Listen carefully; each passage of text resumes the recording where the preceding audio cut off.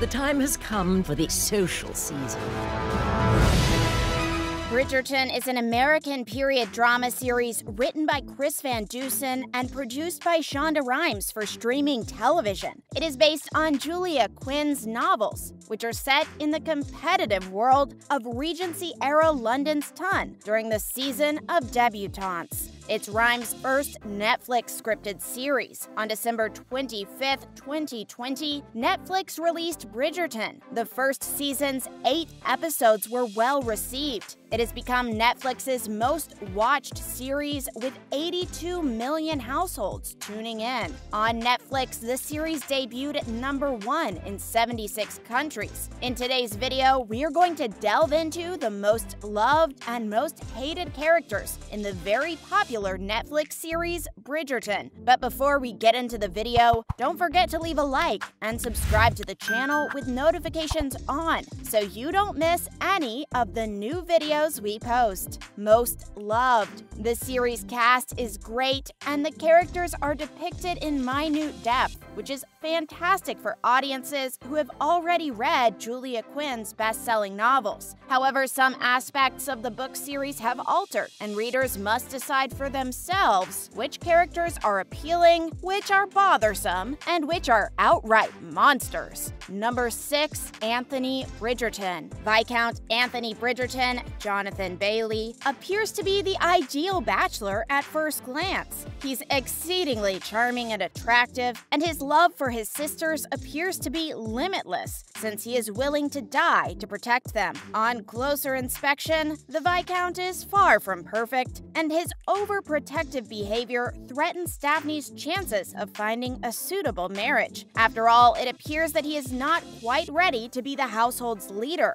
After the first few episodes, he gets less lovable, but he redeems himself in the end after his mother gives him a talking to. Number 5. Benedict Bridgerton. Benedict is the second oldest son, thus he bears far less duty and pressure than Anthony. He is a good friend to his siblings, especially Eloise, with whom he shares a disillusionment with Ton life. Benedict is suffocated by the pomp and formality of it all, and all he wants to do is go away and be a free-spirited artist. So after being exposed to a much more enjoyable, less rigorous side of London life, he naturally explores with a more unorthodox lifestyle. Before shacking him up with a lady, Madame Delacroix, the writers utilize him for some major queerbaiting. Number 5. Hyacinth Bridgerton. Hyacinth Bridgerton is the youngest of the 8 Bridgerton children. Hyacinth is both distinctive and joyful, while also being wise beyond her years. She's looking forward to following in her sister's footsteps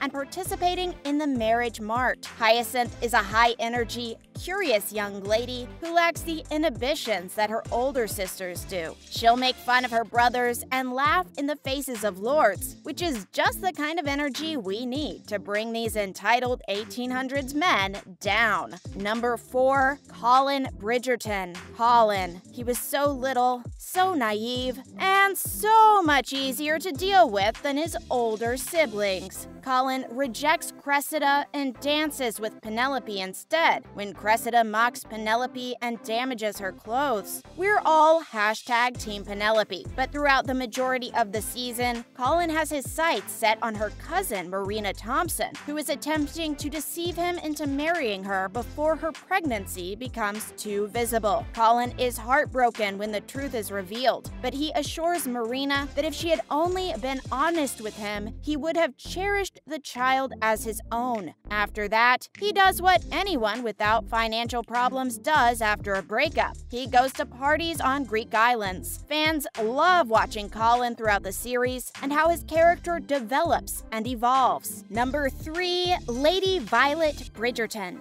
Many people misunderstand Lady Violet Bridgerton's character because of her benevolence. She comes out as innocent and ignorant at first, but the spectator quickly understands that she is neither. Lady Violet was left to care for her children after her beloved husband Edmund Bridgerton died, and her greatest goal is for them all to find good suitors to marry. It appears to be a simple chore, but it is taxing for her since she is unable to strike a balance between what she should counsel her girls and how much she should divulge to them. Her compassionate personality, as well as her capacity to have difficult conversations when necessary, makes her one of the show's more likable characters. Number 2. Simon Basset. Simon Basset, Regé-Jean Page, is an interesting figure who is welcome departure from the usual Prince Charming. He's daring, humorous, and unafraid to admit that he doesn't belong in society,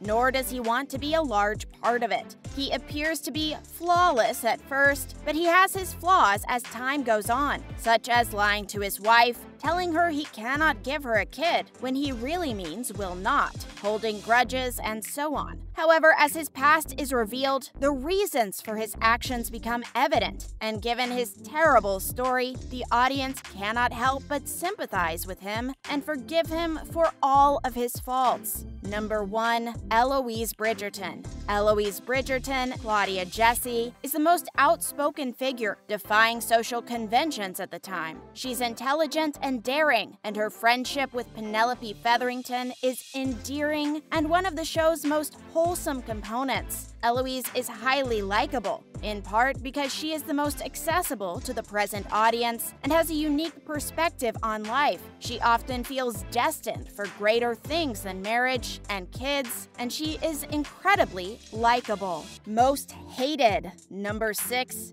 Penelope Featherington. Penelope is a character who begins as innocent, nice, and carefree. She does, however, become a little obsessed with Colin, and she ends up being a bad friend to Marina. Penelope behaves selfishly and should know better when it comes to her actions. Furthermore, her true identity is revealed at the end, which is both shocking and frustrating. She not only lied to Eloise, but she also embarrassed her entire family by criticizing Daphne, her closest friend's sister. That's quite aggravating. Number 5. Cressida Cowper. This pompous character doesn't get much screen time, but in the time she does have, she manages to be a little aggravating. The majority of the time, fans witness her attempting to sabotage Daphne. She believes she is the superior candidate for Prince Friedrich, but she also puts Daphne's life in jeopardy. Though Cressida's disappointment at Daphne overshadowing her and her failure to have sincere intentions with the prince is understandable, her retaliatory acts are severe. Number 4. Anthony Bridgerton. Following the death of Daddy Bridgerton at an unspecified time prior to the series, Anthony is plainly straining to be the man of the house. Anthony is overprotective of Daphne in the first few episodes, then seeks to marry her off to an abuser. When that fails, and Daphne develops feelings for his best friend, he challenges him to a duel. The poisonousness. Anthony is gloomy, conceited, and snobbish. He expects the rest of his family to follow the rules, but he refuses to marry and continues to have an affair with his mistress, whose feelings he plays with by constantly telling her they can't be together. Number 3. Lord Featherington. Lord Featherington is unquestionably deserving of many headshakes. He has no understanding of what's going on, and he doesn't seem to mind. With his daughters, he doesn't help Portia in the least. He's chilly and distant beyond that. Plus, he's squandering the entire family's wealth.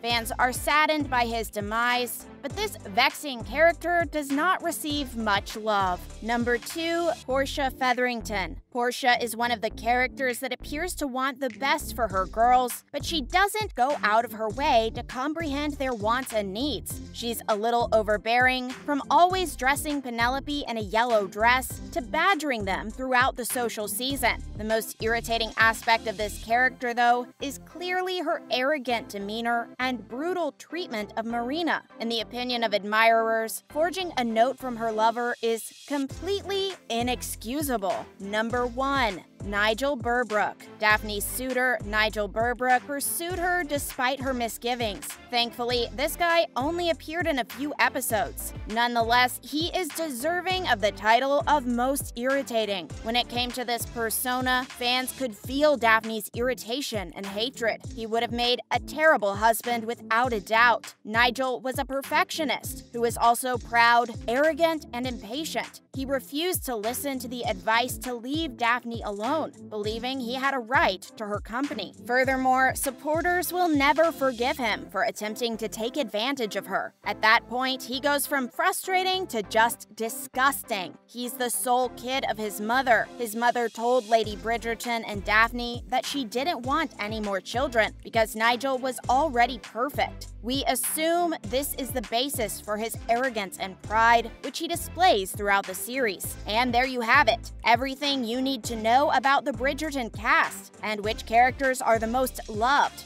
and which are ranked as the most hated and frustrating. Now remember, this is all subjective, so you may not agree with our rankings. So we would love to hear your thoughts down in the comments below. Who is your favorite character and least favorite? If you enjoyed today's video, don't forget to like and subscribe so you never miss any of our new and upcoming content. Thanks for watching.